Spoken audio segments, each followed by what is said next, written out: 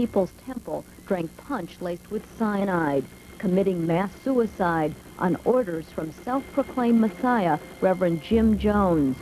The bodies are grim testimony to how destructive a cult can become.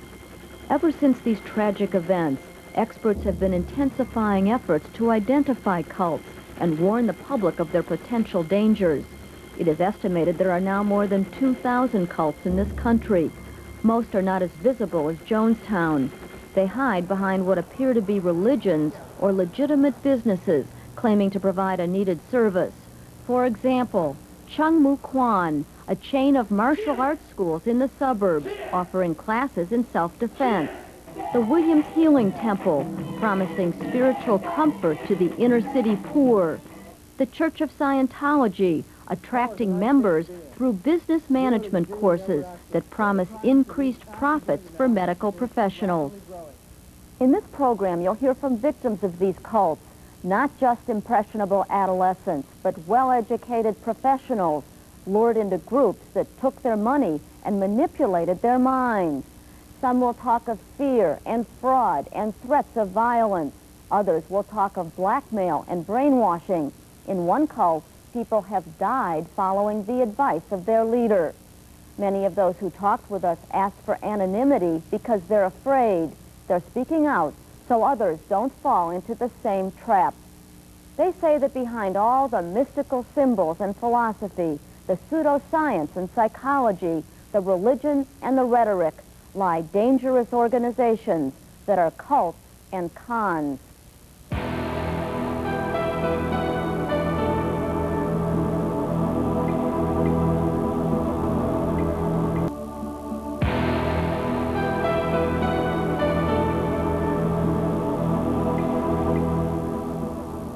The schools of Quan are scattered throughout the Chicago suburbs and in Massachusetts, Minnesota, California, and Texas.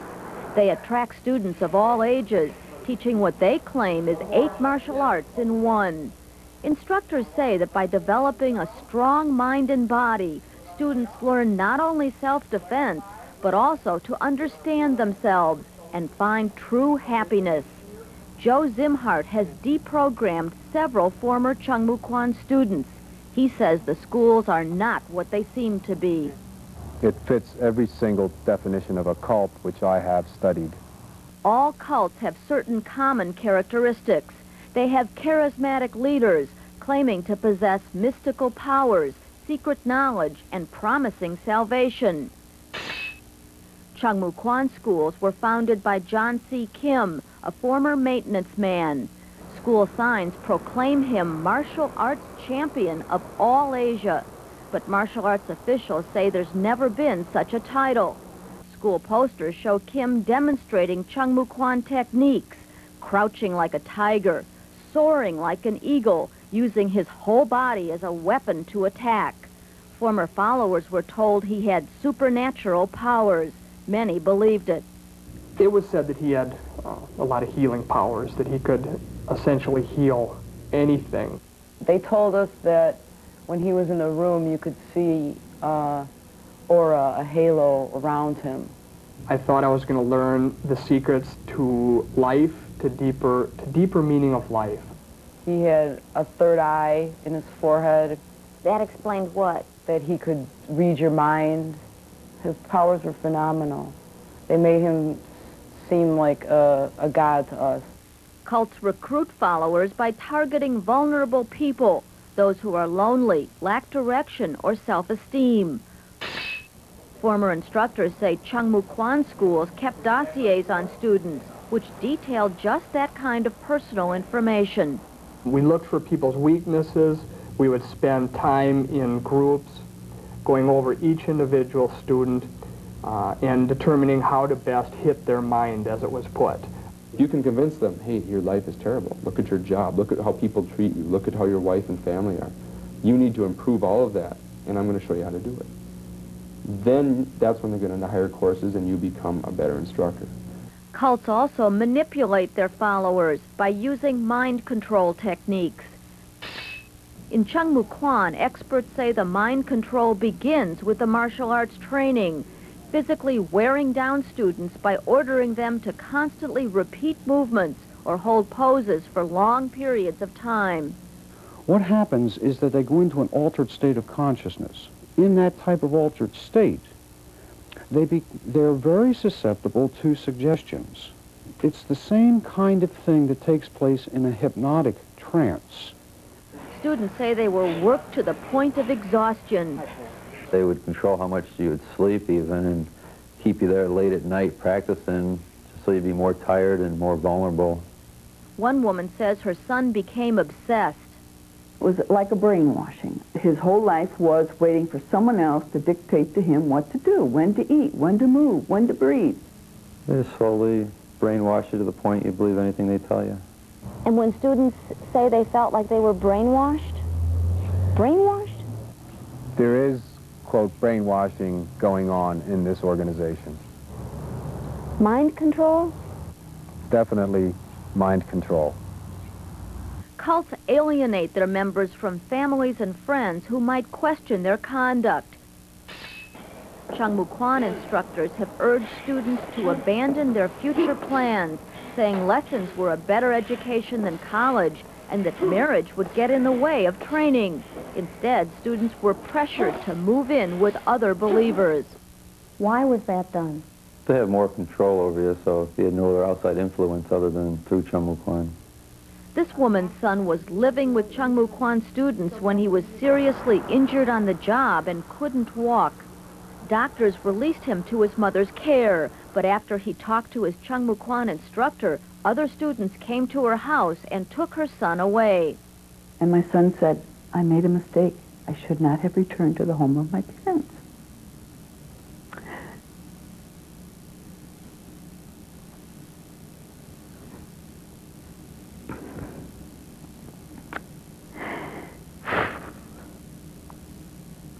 And so my husband and I argued with him, with our son, and with the people taking him out. But there was like a wall we were arguing with. They weren't hearing us. In time, the injury healed, but her son stayed with Quan. My son, his entire life, all that he is, all that he will be, appears to be owned by Quan. You feel like you've lost your son to Quan? Oh, very much so, yes. Almost like he died. Cults are not illegal. There are no laws that prohibit them. But cults often exploit their members financially, and that's where the law can step in to protect the public from being conned. For example, in Illinois, it's illegal for any martial arts schools to sign students to contracts for lessons exceeding $2,500 per year. Students must be given copies of their contracts, and schools cannot use deceptive or coercive sales tactics. At first, Quan classes are relatively inexpensive, but once enrolled, former students were pressured to sign a series of increasingly expensive contracts. There was a black belt course for $10,000 to $15,000, the Olympic course for $20,000, the instructor course for $20,000 to $30,000. Before contracts were signed, students say instructors put them through strenuous workouts and humiliated, even hurt them during class. By the time I would get a student into the office, hopefully he's very intimidated and willing to accept my direction and my word. And your direction would be? My direction would be to get him in a black belt course. Sign on the dotted line. Yes. Quan students say they did not get copies of their contracts and were told it's disrespectful to ask for them. I said, may I please have a copy of that? Well, what's the matter? Don't you trust us? And far be it for me to tell somebody who can terminate my life in 2 seconds, you know I don't trust you. Students were told that to show their respect, they must pay for their lessons in cash. Some former students speculate there might be another reason. Well, I'm no dummy. I know why they wanted cash. Why? So I don't have to report it. It goes right into your pocket, for Christ's sake. To get cash, students were urged to sell their cars and use up their savings. Students with few possessions were badgered with questions. Did you have any stocks or bonds that you could sell? Do you have a grandparent or a relative with money that would be willing to finance your black belt program? They wanted your money. That's all they wanted, was your money. Some students were so intimidated they even turned their paychecks over to the school and got an allowance from instructors for living expenses. But sometimes it just wasn't enough to live on. One woman caught her son going through her jewelry box and even stealing food. And I said, if you're that hungry, I'll feed you, but I really don't want you stealing from me. Former instructors say they were exploited as much as the students, paying for their own lessons while working for little or no salary and only promises of financial security. In just 2 years, Jeff Austin signed 3 contracts for lessons, the largest for $36,000. At one point, school officials almost convinced him to sell his real estate business and sign a 4th contract, a certificate course that cost as much as $100,000. $100,000 to get what? I'm not sure. At that point, who cared? He can laugh now because he's had extensive counseling from Joe Zimhart. The mind control in this organization has them believing that the quicker they pay it off, the more righteous or more direction they have within the organization, the more loyalty they have to Chung Mu Quan ideas. And so it behooves them to pay it off quickly, and therefore they generally drain their bank accounts quite rapidly. Jeff Austin says by the time he finally quit Chung Mu Quan, John C. Kim personally awarded him a black belt, even though Austin had not taken the test for it. It was one of the many events that finally made him realize students were being conned into believing the schools were legitimate. But the things they're doing are completely contradictory to that. What are they doing? They're conning people. The final con, this card given to students showing their rank was registered with the Chung Mu Quan organization, Asian headquarters. John C. Kim's own lawyer admitted to me that there's no such organization. It doesn't exist. Not that I'm aware of. Gallo insists the schools are beneficial to an individual's health and well-being. Is it a cult? No. Are students being conned in these contracts? I am unaware of any con in these contracts at this time. One of the more frightening characteristics of a cult is the physical intimidation used to command loyalty and obedience from members. In Chung Mu Quan, threats of violence sometimes seem to come straight out of a Bruce Lee movie.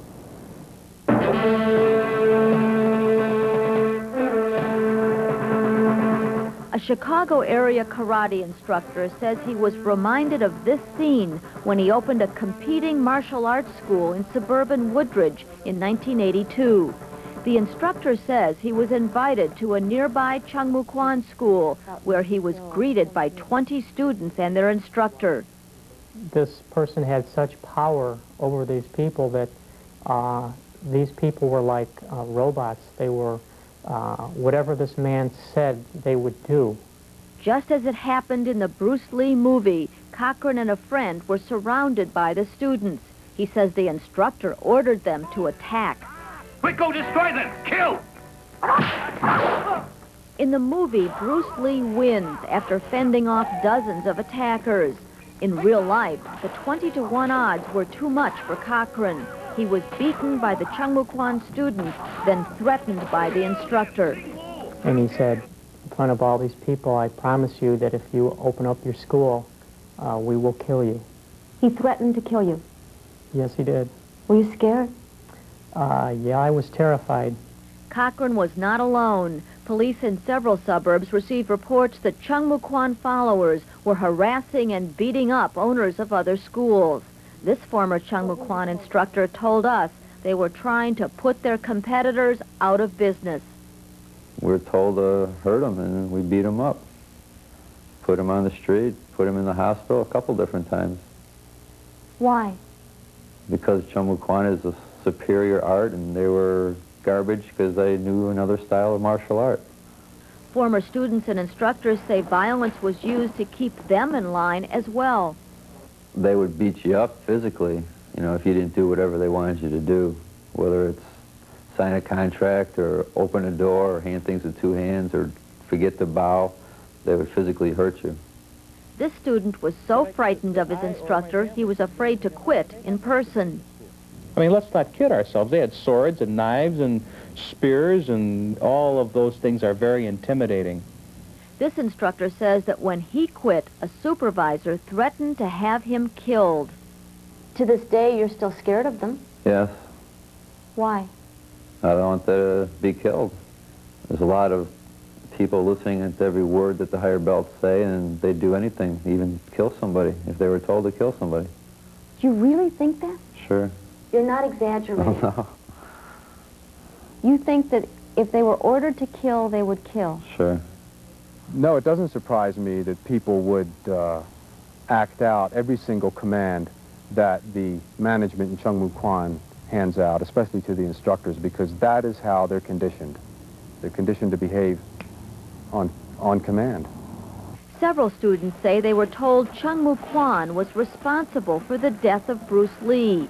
Lee actually died in 1973 of excess fluid on the brain that may have been caused by drugs. The Chung Mu Quan version is that Lee was a follower who divulged secrets. This former instructor says he heard what happened to Lee from John C. Kim, the founder of the Chung Mu Quan schools. And the way that it was said that he was dealt with is that a higher belt from Asia came over, it was a 7th degree, came over and injured without touch, and that he died later from that. He does not believe the story. But what it does tell me is some very scary things about their thoughts concerning people that are what they consider against the organization and how they would deal with that. Greg decided to get out after a Chung Mu Quan official asked him a frightening question. You willing to give up your life or to risk your life for the knowledge that you can learn? You know, and I was like, whoa, that's weird. He says Chung Mu Quan has an ominous term for those who quit. And that's what they said to me when I left, is you are walking dead. Chung Mu Quan officials deny using intimidation, but then they threatened me, saying an accident would happen if I reported this story.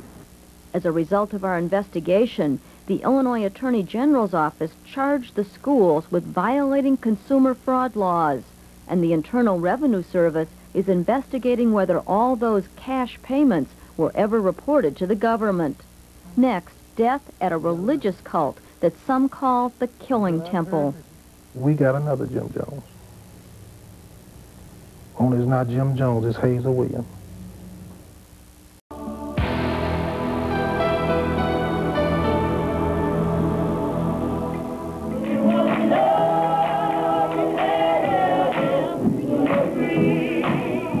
In the last 10 years, the Williams Healing Temple has attracted hundreds of members from Chicago's West Side. Many of them are poor and sick, finding hope in a church that promises financial blessings and medical miracles.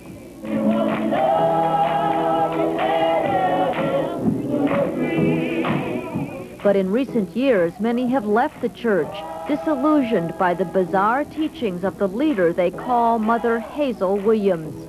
Thank you! Thank you! Thank you, Jesus!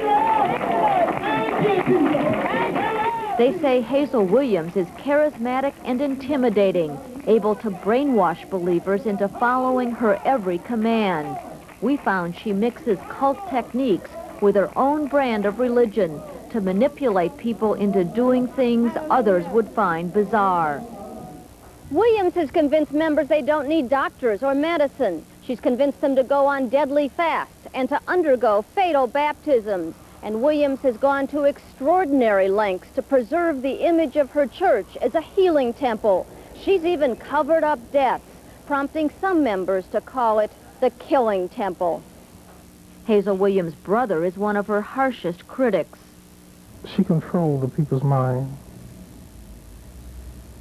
Whatever she tells them to do, they'll do it. He says people have died because they followed his sister's advice. I want it stopped. I'm tired of seeing innocent people dying. Williams started her church in her home 10 years ago. Corrine Weddington was an early member. Until she joined, she and her son were very close. But soon, all that mattered were her minister and her Bible. She marked it when she was first baptized in 1979. She would have done anything that Sister Williams wanted her to do. She had that much control over your mother? Yes. She dictated my mother's every move. She gave everything she once held dear to the church: furniture, clothes, and nearly all her money. She made monthly payments to the church from her small veterans benefit, even though her son says there wasn't enough left to pay for food and rent. She gave so much to these people until she just eliminated her life savings. How much, do you think? Thousands of dollars. Williams also convinced Weddington to throw out all her medications, refuse to see doctors, and to go on monthly fasts. Her health declined rapidly. Then one night, Weddington called her son to say she was about to be baptized a second time. She said, Sister Williams said that I have to be baptized again. I got to be born again. Was she in any condition to be baptized, to be submerged in water? No way. She was so weak that she had to be carried up and down stairs. In most mainstream Pentecostal churches, such as this one, baptism is a once-in-a-lifetime event. Believers say it heals ailments and washes away sins. I indeed baptize you in the name of Jesus for remission of sins. Amen. For both children and adults, it means being totally immersed in a baptismal pool. But at the Williams Healing Temple, followers like Corrine Weddington are baptized time and time again, regardless of their physical condition. Former church members told us Weddington died during her baptism. How did you know it? Because she wasn't moving, she wasn't breathing. Former church members now admit that acting on Hazel Williams' instructions, they put Weddington's body in a car and drove here to her apartment.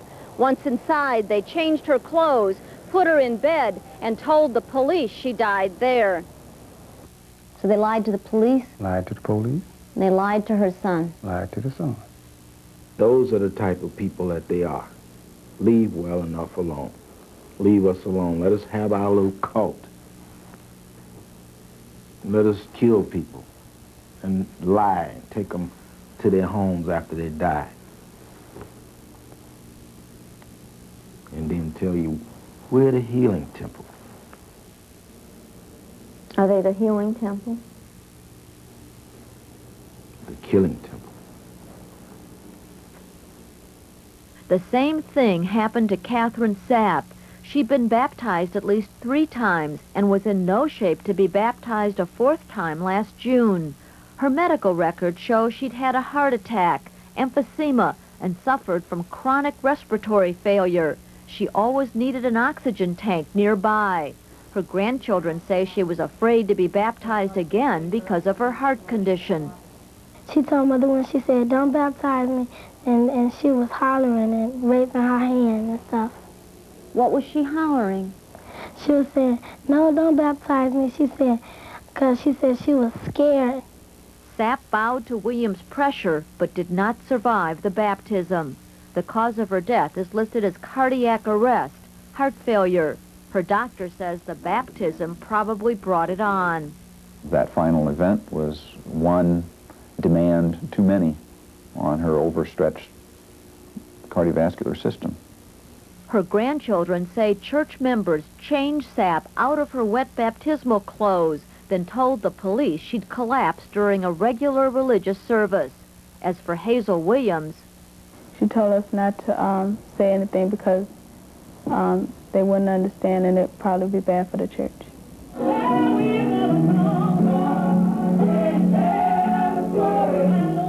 Hazel Williams isolates her followers from outside influences. She says those who challenge her are devils. Those who leave the church are doomed to die. Those who stay are forbidden from associating with non-believers. They must get her approval for nearly everything they do. They cannot wear watches, use attorneys, or watch television. What about the news? What about the people that can't read? What about those people? That helped the people to know what's going on in the world, that help the people to know people like her is a user. Williams preaches that in order to be healed, believers must first demonstrate their faith by refusing all medical care and assistance. What about glasses, walkers, oxygen? Oh, man. No glasses. God, He's your eyes. No oxygen tank. No bag for your urine. Just let it run down your leg. God will stop it from running. What about the children and shots and doctors and immunization? No. Don't get shots for your kids. No physicals. Believe God. Glenn Bone remembers what happened one night while riding in a car driven by a devout follower of Hazel Williams. The car began to weave, so he told the driver to stay in one lane. And she just came out to tell me, you know, I can't see. And I said, what do you mean you can't see? She says, I took my glasses off for God and I cannot see. And it was dark outside and we were going from side to side. She says, but don't worry about it, I'm praying. God is going to get us to where we're going.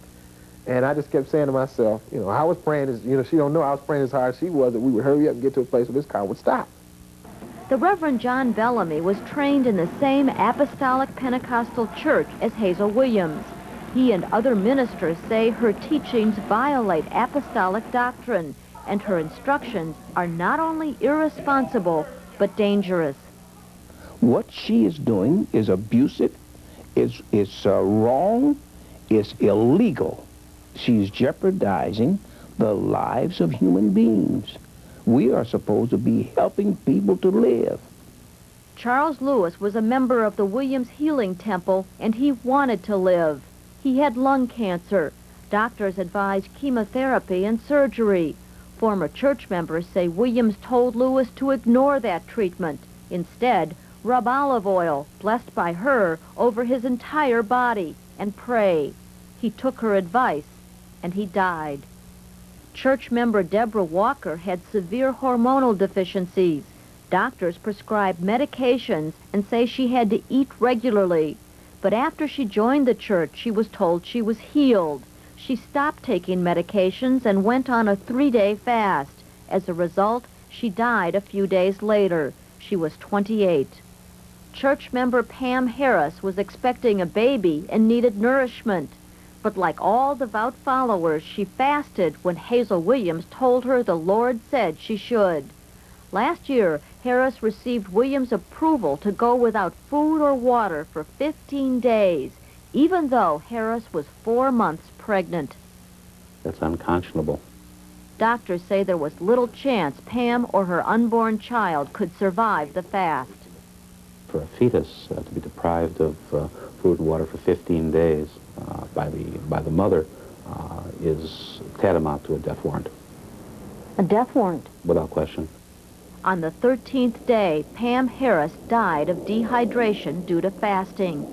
But at Harris's funeral, Reverend Williams defended her approval of the fast. She said God told her he wanted Pam to fast. She said he was pleased. She said God told her he was pleased with that. God is not stupid. He wouldn't tell you to go through a fast and you carrying a little human being on the inside. That's her doing. Like other ministers, Williams claims her teachings are based on the Bible. For example, the book of Proverbs. Honor the Lord with the first fruits of all thine increase. In many churches, regardless of denomination, that's the basis for tithing, donating 10% of earned income to the church. But former followers say Reverend Williams demands 10% of everything they receive, including tax refunds, loan repayments, and bank withdrawals, money on which a tithe already has been paid. So essentially you're paying twice. Right, that's correct. Did that seem right to you? No, it did not seem right to me. Former followers also say Williams demands 10% of insurance checks received for death benefits, car repairs, or medical expenses. Any dollar that touched your hand, she wanted 10% of it. Bone recalls one woman who got an insurance check for $32,000 to pay a hospital bill. Williams asked for 10%, $3,200. He says Williams had a standard response, for those who asked how their bills would get paid if they gave away part of the insurance money. After you give her and the church 10%, then you should pray for where you're going to get the other 10%. And that were her exact words. Pray? Yeah, and let God give you the other 10%. 10, 20, 30. Former followers say Hazel Williams also demands 10% of the food stamps church members receive. But the food stamp coupon books have a clear warning. It's a crime for anyone but qualified recipients to use, acquire, or possess them. There's a black market in stamps. On the street, they can be sold for cash, 80 cents on the dollar, or they can be used by unauthorized people to buy food at stores that may not always verify that the person using them is authorized to receive them. Pastor Hazel Williams is not authorized as a food stamp recipient, but that apparently didn't stop her from demanding those allocated to her members. She would tell you outwardly in the church service, even though it was illegal, that she expected you to put your food stamps in the tithes. Mother Williams knew it was illegal. Yeah, she knows it's illegal. This woman turned over 10% of her food stamps, even though she had 5 children to feed. She said we're supposed to, everything we get belongs to God, and we're supposed to give him 10% of it, and that was including food stamps too. Former followers say church members give because they're afraid. These people were terrified. She would use that God would kill you all the time, is that if you didn't pay your tithes and offerings, God would cut you off. And these God would cut you off? And that means to kill you. I think that she is amassing a large sum of money off the backs of poor people who need this money, and she's using God to do it. Former associates believe Hazel Williams has used church donations to buy real estate for herself and her family. In the last 10 years, she's put together holdings valued at $360,000. Income properties listed in her name or jointly owned with her children include this house and the smaller one behind it, this former restaurant and 2-flat. She even put her name on the title to the church. In all, Williams has purchased at least 9 properties, putting up down payments totaling $250,000. All of the property she's bought in her name. But she says it's for the church. And that's what the church believes. They don't know that. We showed our findings to the Illinois Attorney General's office. A spokesman said it's illegal for a minister to use church donations for private gain. Our laws require that someone not mix the charity's assets with their own, and they should not put their name on those assets. Former church members say Hazel Williams refused to tell them how church money was being spent. And she would make the statement that this is her and God's church, and she has no responsibility to tell us what's raised in this church. And if we don't like what she says in this church, you can leave. That's exactly what Glenn Bone did. When I heard her stand up say she was praying last night, and God showed her a pink Cadillac with a telephone. And when she said that, I said, well, he didn't show her that with my money. Hazel Williams refused our repeated request for an interview, on or off camera. But as a result of our investigation, she will be talking to the Illinois Attorney General's office, which is investigating her possible misuse of charitable contributions, and to the Cook County State's Attorney, who's reviewing the deaths we documented to see if criminal charges should be filed. Still to come, a cult using seminars in business management to recruit doctors. The cults are getting slicker, the cults are getting more insidious, and the cults are getting more commercial in how they reach out to people.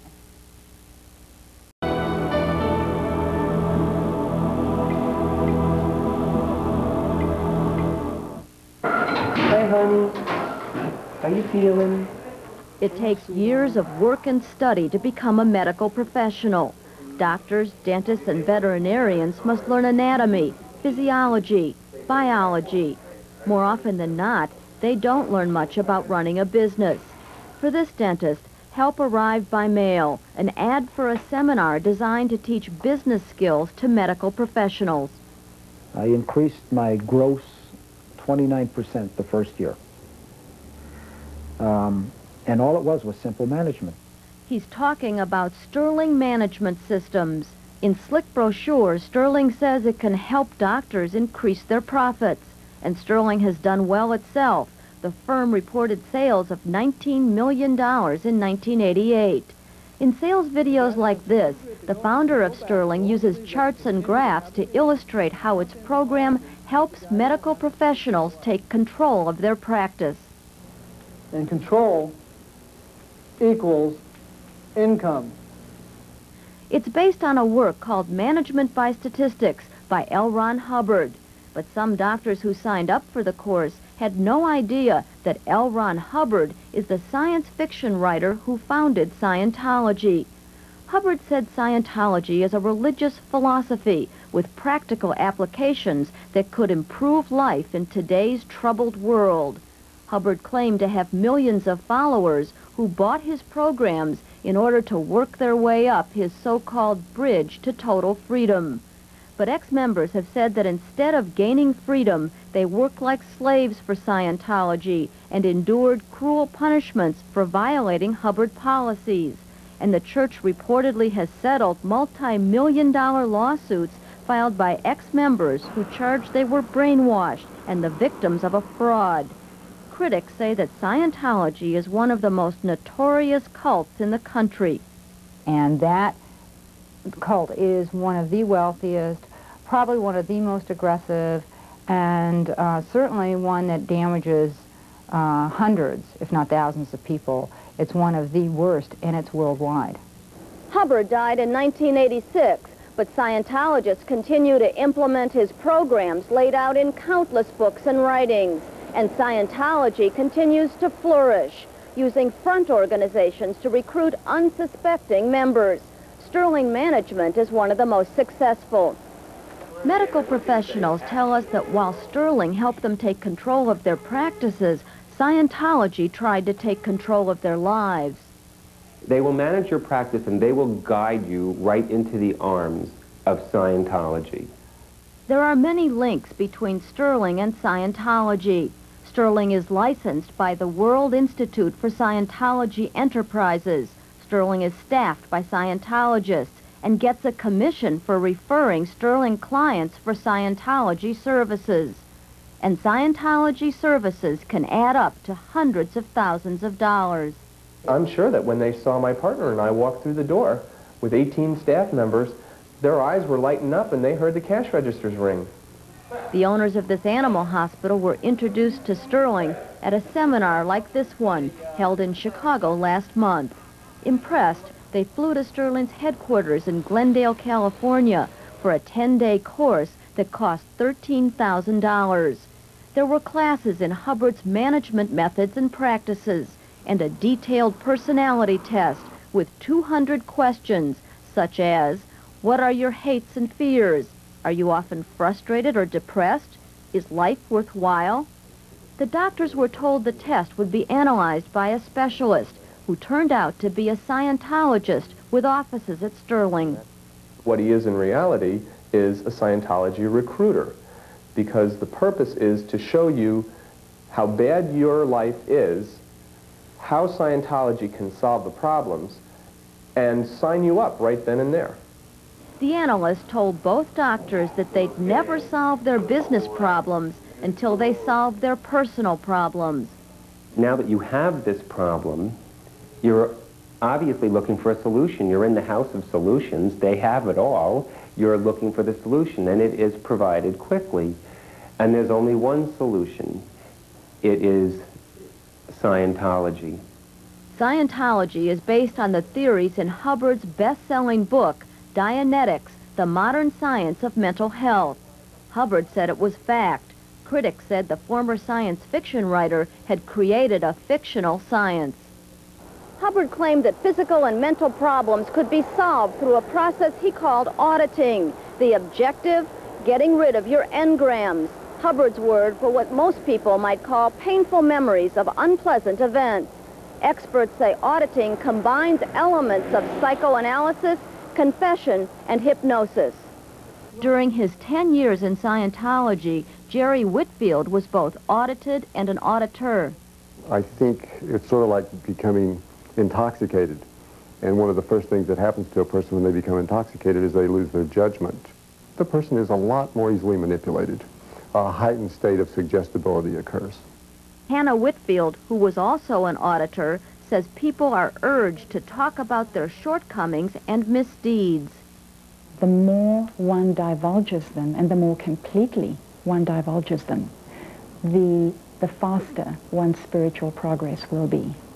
The tactic worked on the veterinarians when they signed up for a $2,500 introduction to auditing. They all but praise you for saying something bad. What do they say? Thank you for sharing that with me. That must have been hard. You're doing well. That's not nearly as bad as you made it out to be.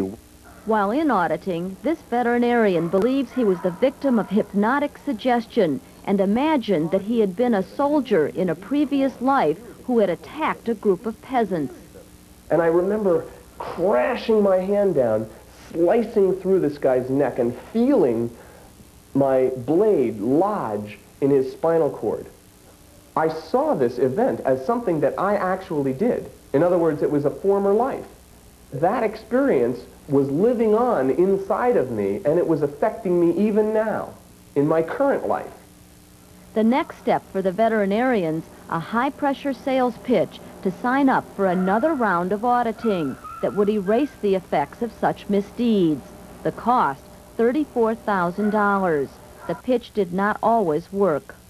When I refuse, there is always plan B, life repair. That's only $3,500 for us more budget-minded shoppers. And I signed up for life repair for $3,500. But at 2 in the morning, the pitch did work on his partner when the Scientology recruiter grabbed a tape cassette on the table. He started banging it on the tabletop. And I was already very upset. And it was late at night. And he started banging this in a rapid-fire manner. And it was like, whoa, I asked him, please, stop, please. You don't realize what that's doing to me. What was the effect of that supposed to be? He said he was doing it to show me how little ability to confront I had, how little ability to stand up and fight for myself that I had. And what it made me feel like is, I'm just a bowl full of jelly. I believed, based on my experience in the auditing sessions, that I needed to be in control of my life. And that meant spending $34,000. At that moment, it meant spending $34,000. That's incredible. Looking back on it, what it shows me is how controlled I really was by them. I was not thinking with my own mind. And what did they want you to do? Did they want you to sign that night? Absolutely. To pay for this, I signed over my checking account, I signed over my savings account, I gave them permission and I signed over permission to get into my kids' college fund, and I maxed out my credit cards. His business partner was shocked at what had happened to his partner in just a few days. He could not make a rational decision. He could not. He did not have that ability. Former Scientologists say there's another danger, that information given during supposedly confidential auditing sessions may not be kept confidential. Hannah Whitfield told us one way that secrets have been misused. To blackmail dissident Scientologists, to bring them back into line, to try to coerce them from not speaking out negatively against Scientology. And when she worked as a consultant for Sterling, she says she learned the same tactics were used on some Sterling clients. One of them stated that he was blackmailed by the Scientologist. The incident happened when a dentist put a stop payment on a $36,000 check for more auditing. And what was the dentist's reaction? He was shocked. He was immediately and specifically shocked because he thought he had given that information in confidence. Another example, this letter sent by Sterling to a doctor who was demanding a refund. It threatens to reveal publicly that the doctor allegedly makes more than he reports to the IRS and is, quote, skimming around $25,000 off the top. One of the most controversial aspects of Scientology is in this book, Hubbard's policy for dealing with people he labeled suppressive persons. His writings define them as anyone actively seeking to damage Scientology. Suppressive acts include suing, asking for refunds, or making anti-Scientology statements to the press. In a policy letter, Hubbard wrote that suppressive persons, or SPs for short, may be deprived of property or injured by any means, tricked, sued, lied to, or destroyed. Hannah Whitfield says she's been declared a suppressive person. And what does that mean, to destroy you? That literally means to destroy me physically, psychologically, whatever. This veterinarian says he was declared a suppressive person for taking steps that ultimately stopped his partner from getting more involved with Scientology. And that he should wake up and realize that I was a suppressive person and treat me as one, as a true evil person. And I can assure you he did. Meanwhile, his partner was being harassed by phone calls from Scientologists several times a day. And if I needed to, I would have to separate myself from the effects of those suppressive people. And they were telling you to separate yourself from your partner, separate yourself from your wife. And from anyone who was keeping me away from Scientology. The owner of Sterling Management Systems refused to do an on-camera interview, but in a letter, Kevin Wilson said some of our accusations are half-truths, lies, and exaggerations, dished out by a disgruntled few. He said the charge that Sterling uses client information for blackmail is ludicrous, and he said that Sterling fired the employee who threatened to expose a dentist suspected of being a tax cheat. Wilson said that of their 25,000 clients, only 5% have been dissatisfied. They were given a refund. He said that Sterling does make referrals to Scientology, and that's disclosed in their enrollment contract. He said that what happens during Scientology counseling is entirely out of Sterling's realm. A spokeswoman for the Church of Scientology says their staff are required to follow Hubbard's policies. She said Hubbard criticized hypnosis and was against anything that dulls the mind. She said members are not brainwashed and ex-members are not blackmailed. She said counselors are required to keep information confidential that's divulged during auditing. And she said nobody in the church seeks to destroy anybody, even if they are declared suppressive. Hannah Whitfield says Scientology almost destroyed her. I was psychologically and physically devastated, suicidal for the last 5 years I was in the group, unable to think, unable to logically reason, unable to even state clearly why I had to leave. For 20 years, she was a total believer in Hubbard and rose high in the ranks of Scientology. If I hadn't managed to get away, I'm almost 100% sure I would have died some way or another. Perhaps taking your own life. Perhaps taking my own life.